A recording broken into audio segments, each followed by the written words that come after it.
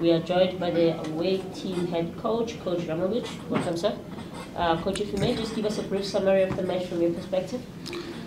Thank you very much. Yes, our plan was to come here and, of course, to get maximum points, because we know that if we watch the log table with 15 points, we are down. So we need every point to reach our goal, of course, until the end. Yes, we know that it's still a long season, but we wanted to get so many points as we can until the winter break, because we want still to reach our goal, and this is to be in the top 8 spot in the end. And I think that we started very well. We had 2 great opportunities, and we know that against a fantastic team like Orlando, you don't get so many opportunities in front of the goal. And if you get some, then you have to score, because I think if we score from the 2 great opportunities, 1 goal, the game can be totally different. But after that, they scored from a free kick. What I think it was not a foul, but I think I'm too tired to talk about this referee's quality here in PSL, and I don't want to start at all, because we have to look for ourselves. We didn't score the first 2 opportunities. Yeah, and then after 1-0, it's not easy against a team like Orlando. We started then with the long balls, where I was absolutely not happy about it, because with long balls and second balls, you don't have a chance to win against any teams. It's just a lottery. So in the halftime, we talked clear that we want to play from the back, from the keeper, and keep the ball on the ground and try to switch the side to attack the space. And yeah, but we didn't have this kind of opportunities in the second half. They clearly some. In the end, unlucky for us, but yeah, I give a lot of credit to my team. We tried everything, but sometimes the things doesn't go the way you like to. And also I would like to give a lot of credit to the opponent for a fair and tough game. They have a great team, great coach, and I wish them all the success they have in the start of the season to reach also. Thank you. We'll now open for questions from the floor. As per normal, we've got roving mics. Please, by show of hands, identify yourself as well as the media company you represent prior to asking a question. Coach, can I ask you if you got that early goal and you had then obviously maybe got a result out of that, how much of a boost would that have obviously been for Saturday's cup final? And is it now in reverse, the fact that you missed 2 very good chances, is that a little bit of a deflator that you maybe got to work on this week in terms of confidence for the cup final?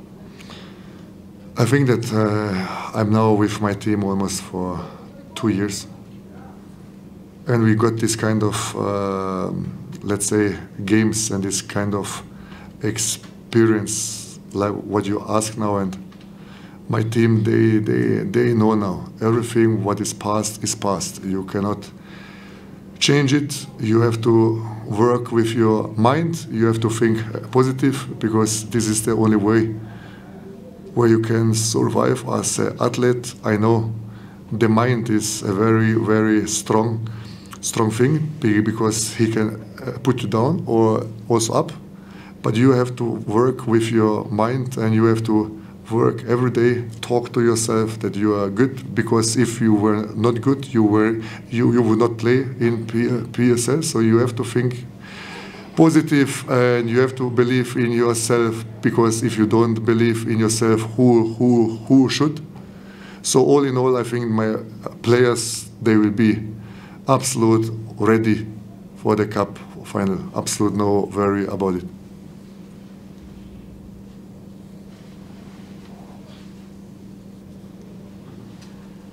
Coach, hard luck on the result. Vedile from SABC. You talk about being intentional, about playing from the back, and also you're discouraging playing that long ball. Earlier this week, on that very same set, we were engaging Coach Stephen. He was talking about maybe as Africans being accepting of playing this brand of football, because it also talks to the kind of players that we've got in the country. Is this something also that, as you've been coaching here for 2 years now, you've also getting accustomed to that? This is the right type of football to play with the players we've got. I think it's complex, more complex as just to sit here and say we have to play always from the back and everybody should do this, because to play from the back is hard work.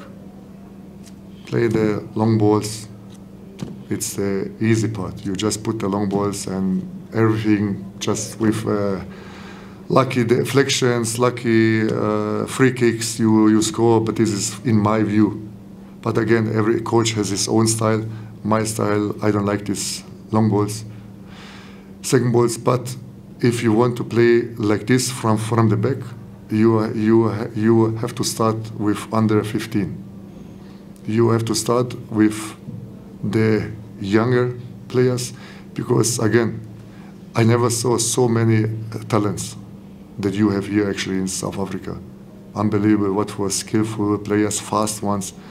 But if we talk about a tactically approach, this is where you are not far.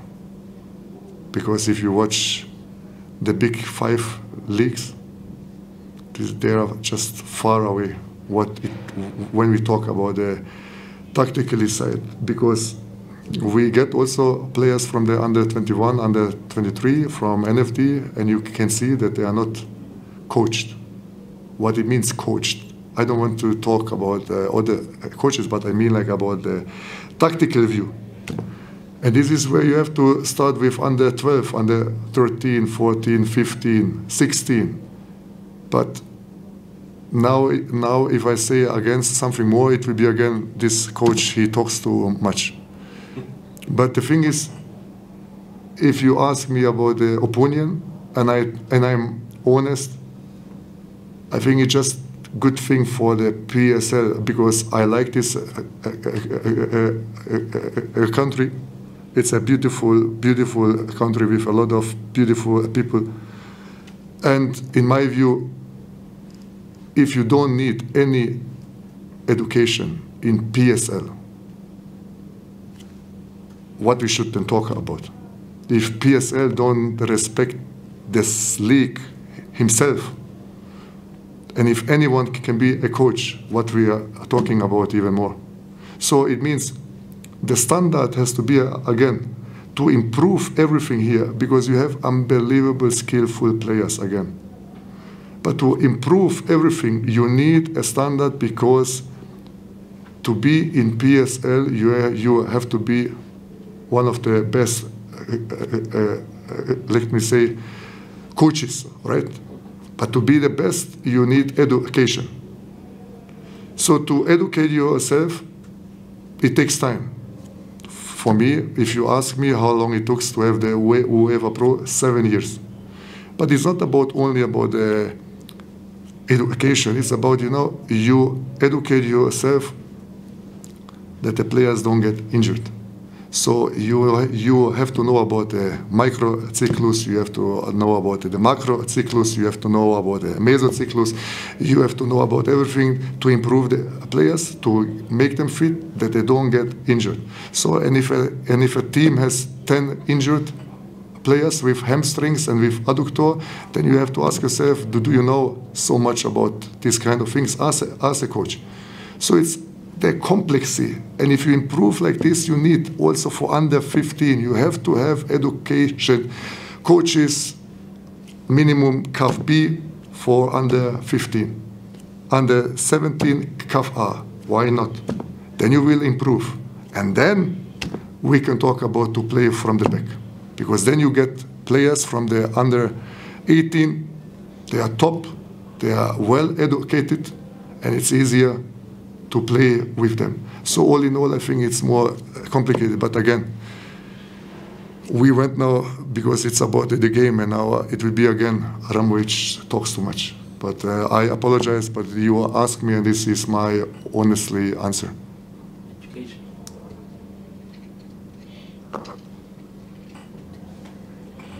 Coach, I haven't seen anything that says Ramovic talks too much, but anyway, can I ask you about this week now? What are you going to do this week? What are your plans? Do you give the boy, do you go somewhere special? Do you give the boys some days off? What are you thinking in terms of the build-up? We reached the cup final, and it's a beautiful thing. So it means that this club and this team goes in the right direction, and that's it actually. Yes, it is a cup final. Yes, we will prepare ourselves because it's a fantastic opportunity for us. But even if we don't get a positive there also, we believe in our way. We believe in the way how we build up the club and the team, and we will have a lot of more cup finals. I'm absolutely sure about it. Why? Because I believe in our quality. I believe in my staff. I believe in myself that we can make it. It is a process, especially for us if you don't have this kind of financial power like other clubs. So you have to improve young players. You have to improve the players you get, and we do it, because if we in the end sell again 5 players, it's also a great success from my staff, or for us, for the staff, and for me, because it's not easy again to improve players so much that the best clubs comes to you and buy the players from you. This is the club that we are now, right now. But I'm absolutely sure that soon, if we get financial stronger, that we can keep this kind of players, and then we can hopefully be one of the best teams in the league. It is a dream, but why we should not dream big? Sorry, what are you doing this week, Coach? We do the same thing, same like always. We analyze now why we lost today the game. We analyze now what we should improve. We analyze what we should not do anymore. And then day off, but then we are preparing ourselves just like the last 2 years, what we do, and try to improve even more and more and more. We record every session. We cut clips. We show the players what we do, what we have to improve. We will analyze also the opponent. We will show the guys some clips. I have a lot of time now to watch again a lot of games from Stellenbosch, and then to cut the clips what we believe that we can hurt them, where are the strengths, the weaknesses, the same procedure like always. Next question, Marcel. Thank you. Good evening, Coach. Karawa from Supersport. Coach, you'd have to forgive me. I've had an opportunity to watch a couple of your training sessions, maybe not legally so, just to try and learn from you. And in my eyes, you're one of the best coach tactically. What makes a good coach in your eyes? Because you're not far off from the other top coaches. From in your perspective, what makes a top coach? First of all, thank you very much. Secondly, the next time if you come, just come to me. You're always welcome to watch the training sessions, so you don't have to hide. Always, so no problem at all. If you have some questions, you're always welcome to ask. I think that every coach has his own style and own thing. I'm more because I went through when I played myself. So I went through all the good things and the bad things. So I know actually what it takes to be a professional guy. And I know that to increase the chances to be a good coach is, of course, to educate yourself. But I think it's not always as a coach. I think it's always in every job you are doing. You have to educate yourself, because this will increase the chance that you know about your job, that you know about the things, that you can change some tactically things, that you can change something that you can see in the game what the opponent does. Example, when we played now against Amazulu, they played 3-5-2, but in the halftime they changed on 4-4-4-2. So then you have to change your game plan also.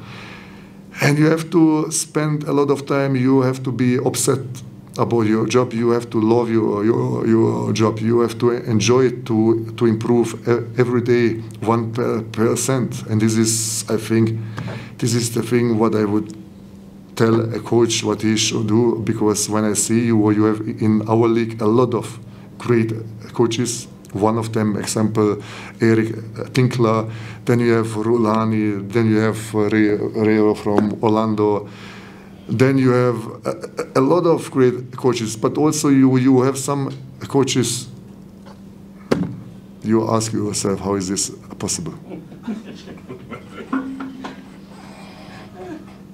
Any names, coach? Please? No. A lot of respect, but I think everyone can have their own opinion. Take us on the final question. Please, madam. Can I ask you about this not scoring away from home? You have 0 goals in the league. You got 3 goals last week in Durban.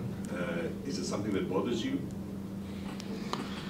I think it would bother every coach if you don't score. But I would, but we have to know that if we would not have this kind of opportunities, this will be even more painful, because then it's something that we don't do a good thing.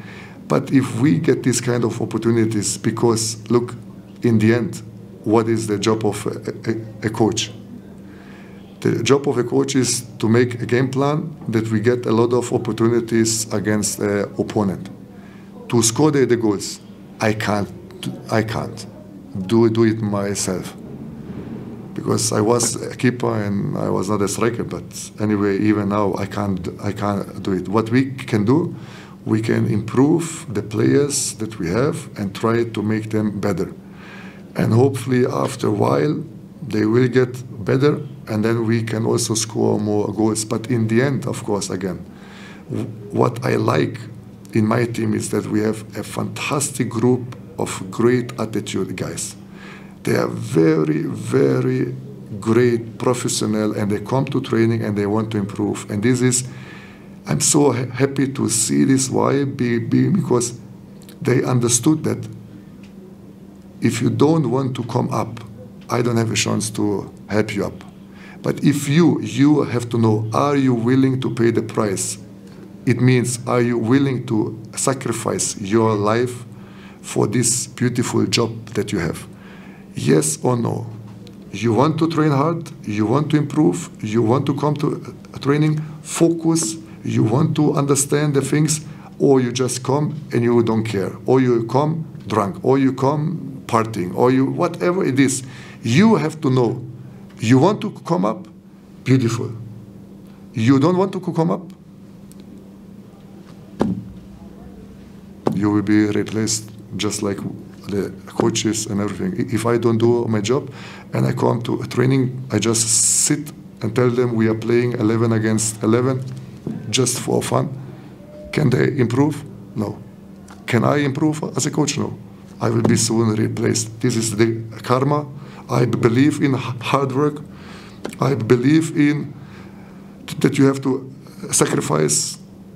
I believe in that God opens the door if you work hard, because God knows if you go every day to train, to work hard, you will be rewarded.